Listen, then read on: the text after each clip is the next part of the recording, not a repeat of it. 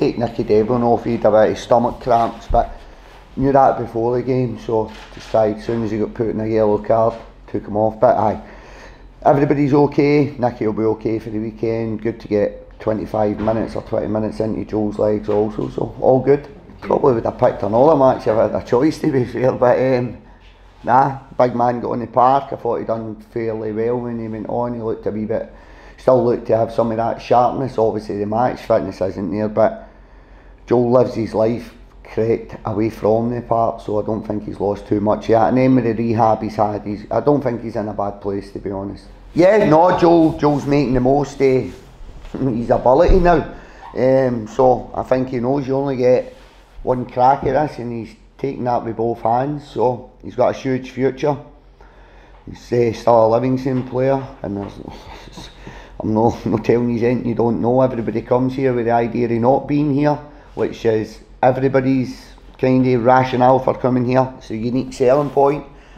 So he knows the better he does, the better chance he's not going to be here in the summer, which helps the club out and helps Joe out. So he's making the most of the opportunity he's got. Aye, I think we've got 10 cup finals. That's us got Celtic out the road, which is the most difficult tie if you include these 11 games, the last batch of fixtures, you include them. That's a big one. Celtic at Parkhead. We've got Rangers coming to Livingston, so there's 10 huge games left. Celtic's done and dusted.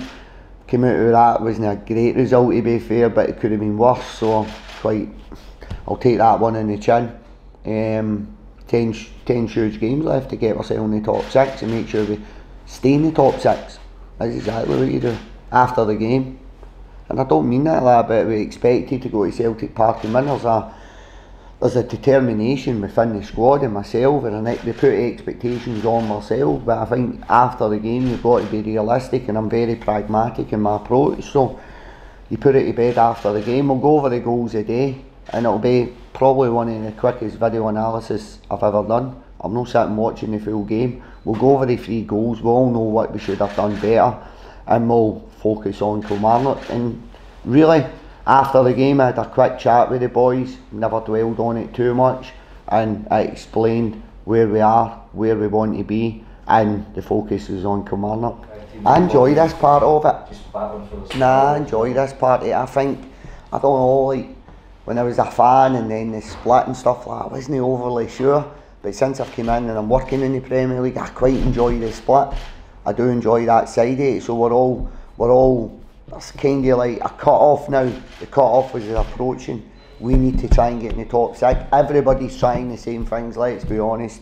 Even if you're sitting 12th in the league now, you're going, if I win my next 5 games, and this is the kind of rationale you tell yourself. So nah, I think brings a wee bit of extra spice to the games, because we're all trying to get into the top 6, and then once you know what, if you can possibly get into the top 6, you've got a fantastic chance of getting European football. So for us, I really enjoy this spell.